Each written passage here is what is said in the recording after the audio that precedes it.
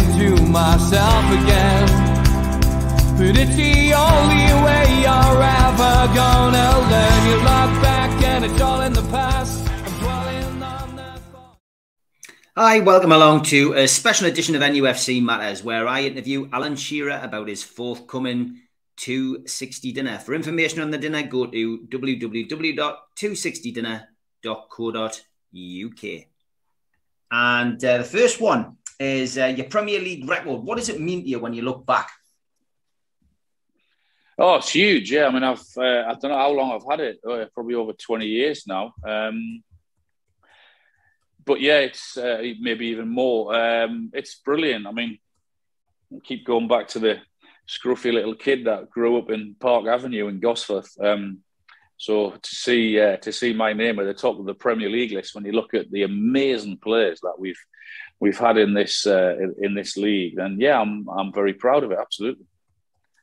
Can you tell us what your favourite all-time goal is for club and for country? Well, that's a difficult question. For country, I think it would have to be that second goal against Holland in Euro 96. You know, that atmosphere that night was just amazing. Myself, I got 2 and Teddy got 2. If there was a perfect performance, then that was it for England. So to be part of it, and that second goal, because of the atmosphere and everything else, then probably that one. For Newcastle, that's a tough one. I think I'll have to say the moment I broke Jackie Milburn's record, because of what and who Jackie was to Newcastle. He was my dad's hero. Again, I mean, I never thought one day that signing for Newcastle would ever get anywhere near that record. So for me to break it that day, and I'll never forget that atmosphere that afternoon. It will stay with me forever. I mean, it was one of those moments where it was the hairs on the back of your neck moment. It was just unbelievable. I never wanted the referee to blow his whistle that day, and there's not been many games like that. I'm normally absolutely knackered and shattered, but I just didn't want him to blow that day because of the atmosphere. It made me feel so special. What was your favourite ground to play at, other than St James's Park, of course? I mean, Wembley was always great with England. Not so good with Newcastle. I was pleased when it got knocked down. But I always enjoyed going to Anfield. I think there's a bit of respect there, and I think the Scousers are sort of similar to the Geordies in terms of how they view their football, how passionate they are, how they go out and work all week to go and have a great time at the weekend, and the way they support their football club. And I always felt they appreciated a half-decent player when you went out at Anfield. They let you know that. So, yeah, Anfield was a great stadium. Is there a game that you enjoyed most for club and for country? Well, I mean, I said that the 2 games that I've mentioned, I think that Portsmouth game when I broke the record, that Holland game, and during Euro 96 was one of the best atmospheres I've played in. So probably those 2. I mean, I've got so many special moments. I mean, the semi-finals for Newcastle. I mean, those 2 semi-finals at Old Trafford. I remember looking at the stadium thinking, my family's up in that stand, and I could actually see the stadium the stand was rocking. It was moving. The atmosphere was that special. So those 2 semi-finals were amazing as well. Who were the best managers that you had for club and country, Alan?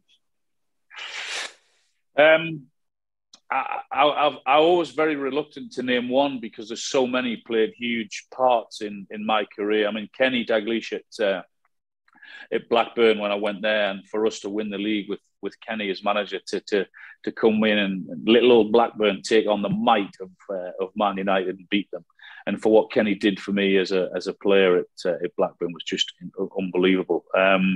Obviously, Sir Bobby, he saved my Newcastle career.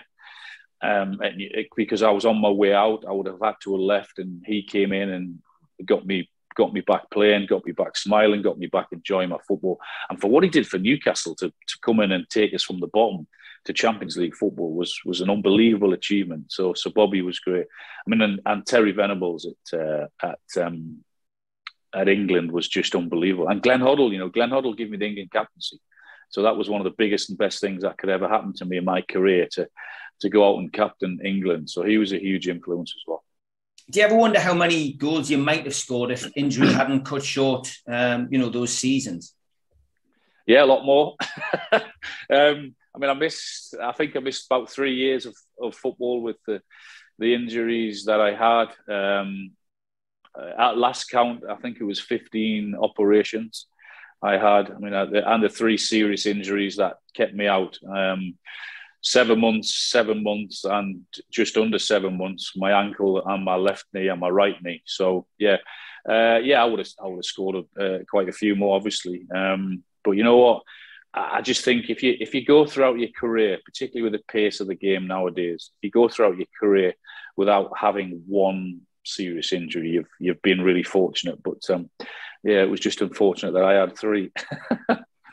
Do you think Harry Kane could break your Premier League record? And would he be a good custodian if he did? And would you like to have played alongside Harry Kane? Well, I wouldn't have liked to play alongside him because we'd have been shooting them from ridiculous angles. You've got to be pretty selfish as a centre forward, and he was and I was in terms of scoring goals. You've got to do that to get where he wants to be and where I was. So, he's got a very, very good opportunity. There's a lot of ifs and buts attached to that. If he stays injury free, if he stays at Tottenham, if he were to go to the likes of Man City, he would probably obliterate it within 3 or 4 years if he went to Man City. So and he's 29, I think, this summer. So absolutely, he's got a really good chance of breaking it. Do I want him to? Well, probably not. No, because I like seeing myself at the top of the list. But it'll go one day. And if it goes, then yeah, absolutely, he would be worthy of it, definitely. If the record's broken, do you think a Newcastle player will ever hold that record again? I don't know. That's a really tough one. That is. I hope so. That means that Newcastle will be doing something and going somewhere. Absolutely. I hope that would happen one day, but we're talking too far ahead. If it were, then me or you probably won't be here, so it won't affect us. Chris Wood is obviously the striker who all of our hopes have relied on over the last few weeks. It's been a great turnaround by Eddie Howe as well. How do you think Eddie Howe's done? How do you think Chris Wood's done? Eddie's done an amazing job. Yeah, where we were struggled at first to get the results, got knocked out of the FA Cup. But the transformation of some of the players has been remarkable from the position that we were in to where we are now. Not guaranteed safety, but it certainly looks like we'll be playing Premier League football next season. And I wasn't comfortable or confident at all with saying that in the back end of December, early January. So that's not my phone, by the way. It's okay. We're in a much healthier position, and Chris Wood's played a part in that. He hasn't scored as many goals as he would have liked or we would have wanted, but I think what he has done really well is he's created space for others to go into and take advantage of that, and hopefully he can get in between now and the end of the season. He can go and get a few more goals. Looking ahead to the summer, should we be in the Premier League? I think I'm very confident we will be. Dream striker, Alan, do you think we'll bring somebody in? We've talked about Harry Kane. How good would it be to see him break the record in a black and white shirt? Yeah, the way it is at Newcastle, I'm pretty... It'll start in the next 2 or 3 weeks if it hasn't started already. That Newcastle will be linked with every single player come the summer. But that's not a bad thing considering where we were 12 months ago. I just want someone to come in and that's what we've missed this season with Callum's injury. But with Callum's injury record, at some stage of the season he was going to get injured. Our problem was we didn't have anyone really to come in and replace him and score the goals. So someone's going to be lucky enough to come in as a forward and play in that position. I know what it's like.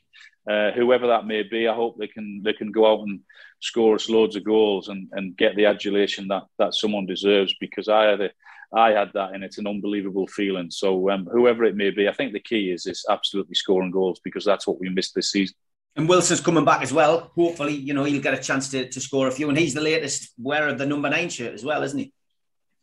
Yeah, that's right. I mean, it's unfortunate because throughout Callum's career, he's always managed to pick up injuries. So you sort of know at some stage of the season, because of his history, that he's not going to be playing. But when he does play, he offers us a threat in behind. He obviously gives us that nous in the 6-yard box in terms of where and when to be to put the ball in the back of the net, and that's a great skill in itself. And he's superb at doing that. And we've missed his goals, absolutely.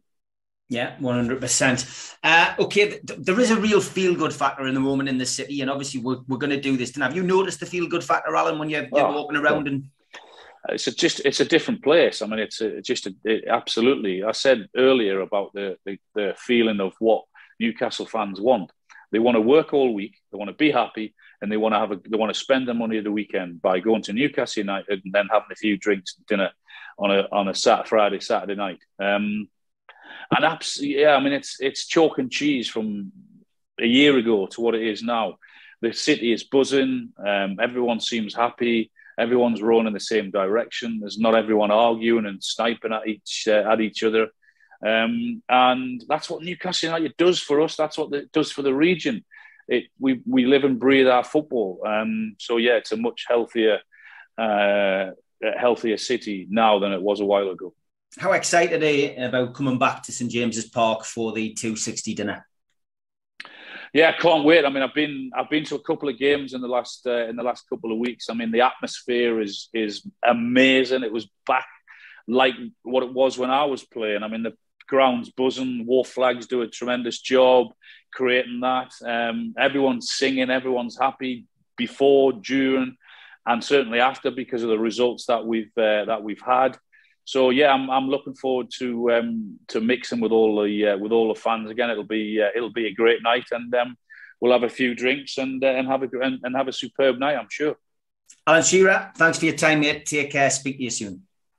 Thank you. See you then. Cheers.